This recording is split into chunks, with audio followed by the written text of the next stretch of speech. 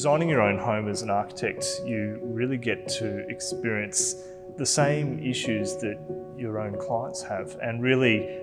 the empathy that you get from having gone through the exact same process as your clients, I think makes you a better practitioner to really understand your clients' needs and objectives. To actually go and live in your own project is the hallmark of a successful architect, in my opinion, because you get to see all the strengths and the weaknesses of your design.